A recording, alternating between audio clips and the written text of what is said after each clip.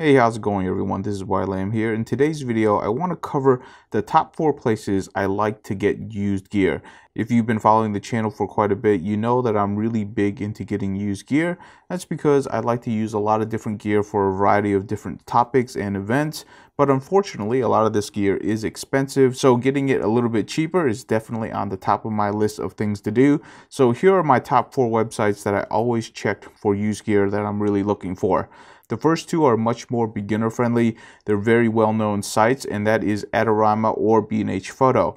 Both of these are very large camera websites. They carry a wide variety of gear. The only downside to them is that one, their discount isn't going to be as aggressive because they're very well known and a lot of their products sell really well. So if you actually see something that you want that's used, you usually have to grab it very quickly or it's going to go out of stock super quick. Of the two, I actually prefer Adorama more. I kind of feel like their discount on used equipment is better than B&H. I just feel like B&H is kind of the top dog anytime people talk about photo or video gear. So what I usually do is I usually try to find the used gear on Adorama just because I think there is a little bit of a better discount there. A lot of times when I actually buy used gear on B&H, it's just that I'm willing to buy brand new. It's just that there is a used version and I usually just go for the used version. When I'm shopping on Adorama, I'm usually a little bit more picky on the products that I'm buying used. I'm also buying at a lower grade.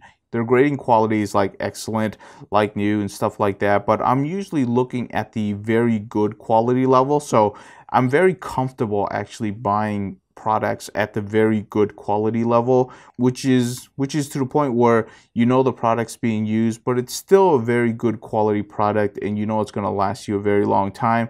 For anybody who's starting to buy used equipment, you probably do want to start at the excellent or like new category and save yourself a little bit of money, but you know you're going to be getting a quality product. It's just that for the money that I want to save, you're just going to have to go a little bit lower. And I feel like at Adorama, you really want to be at the very good or above. For B&H, I would say probably 8 and above. I don't really generally look at anything below 7 for B&H, but those are my quality standards that I go for when I'm shopping at Adorama or B&H. The next two places that I like to shop, these two websites are kind of my bargain bin places that I want to shop. I really want deep discounts if I'm going to be buying from either of these websites. I'm talking about minimum 30, 40, 50, 60%. Anything less than 30%, I'm not going to be interested in. Usually I'm shooting for 40 to 50% on both these websites. So keep that in mind. I don't really buy like new from these websites, but I feel like they offer really good discounts on product that are still excellent in quality, even though they rate them kind of low because there's, you know, either ding, cosmetic, wear and tear, but I've never really gotten a product from them that I actually had to return. So the first one we're going to talk about is mpb.com. This is a smaller website. They offer really good deals. They also put things on sale that aren't selling. I get a lot of equipment from them that are really good deals. A lot of my lenses come from them and they're usually around 40% off, which is a great savings. This is how I get my collection of camera equipment and also lenses. But keep in mind though, in order to get this type of discount, they're going to have quite a bit of wear and tear on them. But if you're using a quality brand and the construction is good on them, I really don't see much of a problem, and cosmetic wear isn't something I really care about and I'm just good with it. The next place, this one I would caution you on buying stuff from there because lensauthority.com actually sells used rental equipment. Used rental equipment has quite a bit of wear and tear. Like these type of equipment is used really hard. You can really tell because I've purchased a few lenses from them and I usually don't mind buying from them because the discount is well worth it, but you do have to be selective. And it's a good idea to actually email them and talk to them. They will respond. They usually respond within a day.